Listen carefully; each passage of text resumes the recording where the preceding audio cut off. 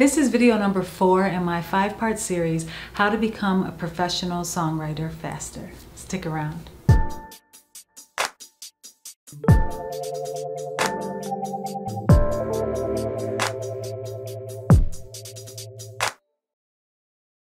Hey, I'm Timotha Lanae, indie artist, songwriter, and vocal producer. I post informational videos weekly on songwriting, vocal production, music, so please do subscribe and hit the notification bell if you're looking to grow in these areas. In this series, How to Become a Professional Songwriter Faster, I'm sharing 5 tips that I use to help me take my songwriting from amateur to professional quickly.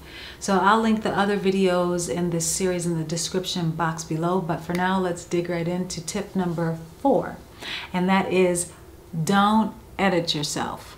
Ooh, I had this bad when I first started out my songwriting career. I was always thinking, what will my parents think about this lyric? Or what will my mentor think? Or what will my audience think? Will they like this? But songwriting at its best should really come from a pure place with no constraints.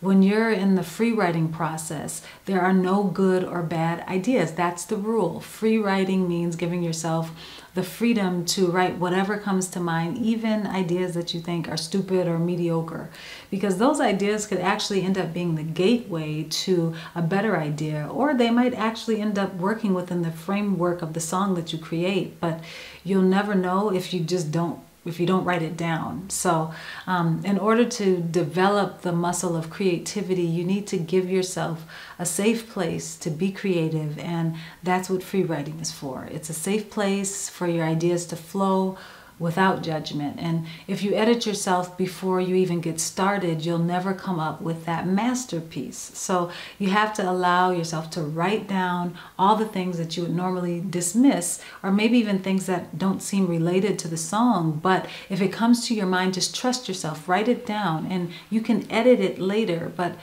after you've written this list, don't get rid of it. Keep it handy, because when I come to a place in a song where I can't think of a lyric or what should come next, I'll pull out my free writing session that I did not edit, and I'll begin to try to plug words in and phrases in, and this has helped me a lot of times complete a song. This is the question of the day. Do you edit yourself?